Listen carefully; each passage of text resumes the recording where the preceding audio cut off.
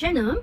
Today we are going to learn chapter 5, Electromagnetic Induction. So in this video, we are going to discuss 5.2 Induced EMF. Okay, so before we start, let us look at the summary for the Faraday's law. What are the equations that we will use for Faraday's law? So for Faraday's law, it stated that the induced EMF is directly proportional to the rate of change of the magnetic flux. And if we follow Lenz's law determine. Okay, so Lenz's law also states that the induced current flow in the direction that opposes the change in the magnetic flux. Therefore, equations that we use is EMF induced equals to negative because it's opposed and the flux over dt. So this is a general equations that we will use to calculate the induced EMF. Okay, so after we find the induced EMF, we can use V equals to IR to find I induced, where I induced is equals to EMF induced over resistor. Okay, and for this subtopic also, we also have three types of induced EMF in three types of conductor. Okay, so the first one is straight conductor. Okay, where equations that we will use for a straight conductor is EMF equals to BLV sine theta. And also we have a coin. Okay, where coin here we have two types of changing. The first one is B changing. So when B changing, induced EMF will equals to negative NA dB over dt. If let's say the area is changing, EMF will equals to negative NB dA over dt. Okay, so this is the first one. Second one. Okay, third one is rotating coin. Okay, so for rotating coin, EMF induced is equals to NBA omega sine omega t.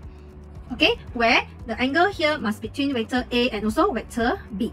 Okay, so these are the three equations that we will use to determine the induced EMF in a conductor. Okay, so let us start with example 4. The magnetic flux passing through a single turn of the coin is increased quickly but steady at the rate of 5 exponent negative 2. Okay, so 5 exponent negative 2, meaning that here we have the flux over dt. Yeah?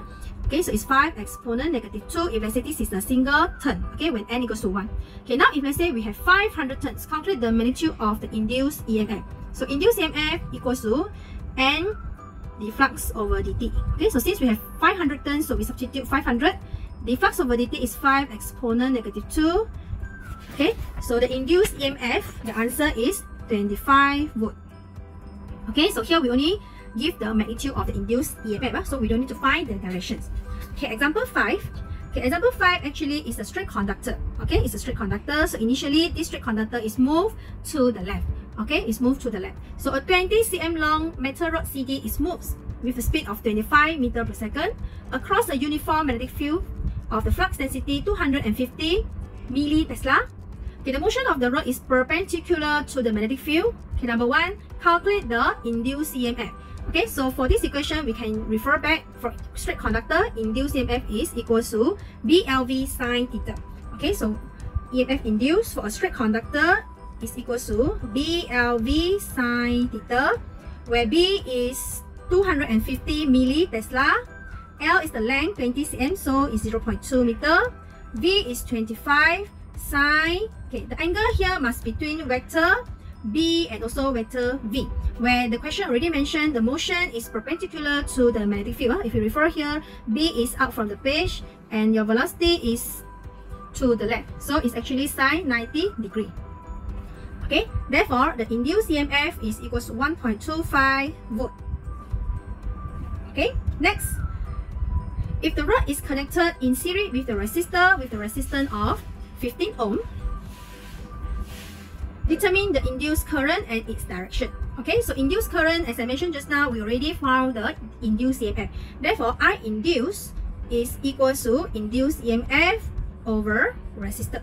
Okay, so 1.25 over 15 ohm, we will get 8.33 exponent negative 2 ampere.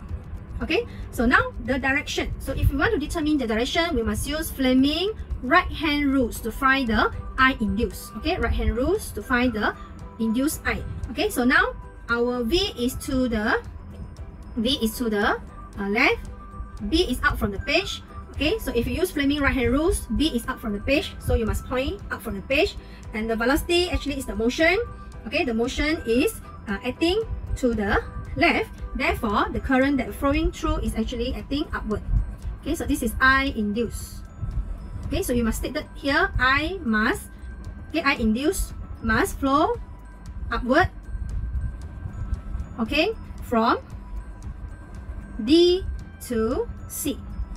Okay, from D to C. Okay, next, the total charge passing through the resistor in 2 minutes. So we want to find the value for Q, and they give you the time taken. Okay, so we can use I equals to dQ over dt, where Q equals to IT to find the charge that passing through the resistor. Okay, I, the value that we get just now is 8.33 exponent negative 2. T is 2 minutes, so we need to convert it into second. So 2 times 60 seconds. Therefore, the charge that passing through the resistor is 10 coulomb. Okay, we continue with example 6. A coin having an area 8 cm square and 50 turns lies perpendicular to the magnetic field of 0.2 Tesla. If the magnetic flux density is reduced to 0, okay, taking 0.5 seconds, determine the initial magnetic flux linkage. Okay, now we have the area, we have the number of turns, okay, and the question already mentioned that the coin here is perpendicular to the magnetic field, okay, where the magnetic field is 0.2 Tesla. Okay, so this is the initial magnetic field 0.2. After that, the magnetic flux density is reduced to 0. So this is V final, where it's equals to 0 Tesla. Okay, now we want to find the initial. So initial magnetic flux linkage, meaning that we need to include the number of turns. Okay, initial is equals to NBA cos theta. Okay, N is 50 turns, B is 0.2, area is 8 cm, so I'll convert into meters square, so it's negative 4. Okay, cos theta. Okay, again, theta here must be angle between vector B and vector A. Okay, and remember vector A must come up perpendicular from the plane. Okay, so this is our vector A. Okay, so now vector A and vector B actually are parallel to each other, so it's cos 0 degree. Yes, it's cos 0 degree, actually we will get 1. Okay, so the initial magnetic flux linkage, okay, linkage, this is the symbol. So we can write as 8 times exponent negative 3 Weber. Okay, next, we want to find the induced EMF. So induced EMF, okay, we can write the flux over dt. Okay, we can use final minus initial over t. Okay, where final is 8 exponent negative 3. Initial, because B changed to 0, therefore our the final magnetic flux linkage also equals to 0. Okay, and it takes 0.5 seconds, so over 0.5 seconds. Therefore, the induced EMF we will get 1.6 times negative 2 volt. Okay, so this is the induced EMF. Okay, if you don't want to use this method, actually we also can use induced EMF equals to NA dB over dt, because B is changing. Okay, so NA dB over dt, we will take B final minus B initial over t. Okay, so we substitute in, N is 50 turns, A is 8 exponent negative 4. Okay, B final is 0, B initial is 0.2 over time taken 0.5. Okay, so we will get 1.6 exponent negative 2 volt as well. Okay, so for this case, it's actually a coin where B is changing. Okay, so this is the equations that we can use. Okay, so you can choose either one. Okay, example number 7. A narrow coin 10 turns and the diameter is 4 cm is placed perpendicular to the uniform magnetic field 1.2 Tesla. Okay, after 0.25 seconds, the diameter of the coin is increased. Okay, so now the diameter is increased from 4 cm become 5.3 cm, meaning that when the diameter is increased, the area of the coin also increased. So for this case, actually we need to use the changing of the area. Okay, so we can find first, the first one, calculate the change in the area. Okay, area equation A is equals to pi r square, or we can use pi d square over 4. Okay, so this is the equation for the area of the coin. Okay, when we say change in the area, meaning that we want to find A final minus A initial, where A final pi r square, r here 5.3 over 2. Okay, we divided by 2, meaning that we will get roughly 2.65 exponent negative 2. Okay, we convert into meter, and remember to square, minus pi r square, so the initial is 4 cm, so is 2 exponent negative 2 square. Okay, so the changes of the area, we will get 9.5 exponent negative 4 meter square. Okay, so B, if the coin has the resistance of 2.4 ohm, find the induced current. Okay, so in order to find induced current, we need to find first what is the induced EMF first. Okay, so we must find induced EMF, where induced EMF for this case, okay, because A is changing, so we can write negative NB dA over dt. Okay, so we substitute inside. The number of turn is 10. B is 1.2. Okay, dA over dt. dA here is actually 9.5. Exponent negative 4. And the time taken is 0.25 seconds. So the induced EMF, we will get negative 4.56. Exponent negative 2 volt. Okay, so we substitute into the equations here. Okay, where induced EMF is 4.56, exponent negative 2. Okay, we don't need to substitute negative here because negative here actually want to show the direction is actually opposed. Okay, so negative here shows the direction. So when you substitute to find the current, we don't need to substitute negative over the resistance of 2.4. Okay, therefore the induced current we will get 1.9 exponent negative 2 ampere. Okay, so this is the answer for example 7b. Okay, we go to the last question, example 8.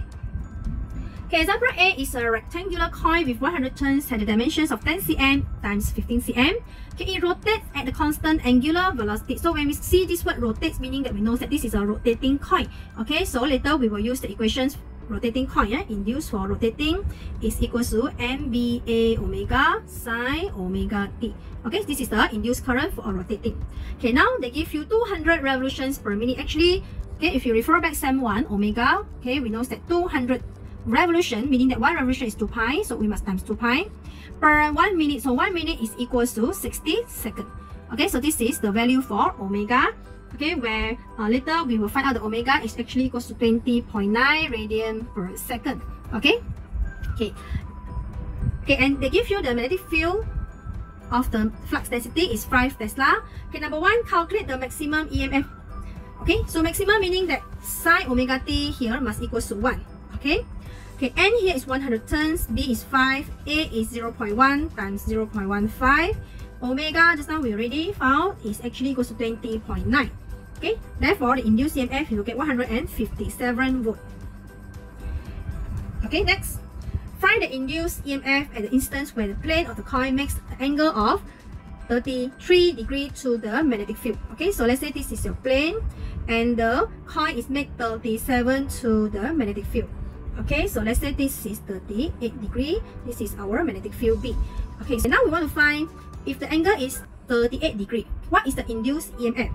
Okay, so we can use EMF equals to NBA omega sine, okay, sine theta, where the theta here must between the angle between vector B and vector A. So every time when you see vector A must come up perpendicular from the coin. Okay, so this is the directions of vector A, where it must come up perpendicular from the coin. Okay, so sine theta, the angle here, we must take angle between vector B and also vector A. We want to take the angle between them. Okay, so since this is 38 degrees, meaning that here will be 52 degrees. So we substitute inside here 52 degrees. Okay, so again, NBA omega, just now we already found NBA omega here. Okay, NBA omega is equals to 157. So here is actually equals to 157. So you times sine 52 only. Okay, so after pressing the calculator, we will get 124 volt. Okay, so that's all for this subtopic. We will continue with 5.3 self-inductance. See you on next video. Bye.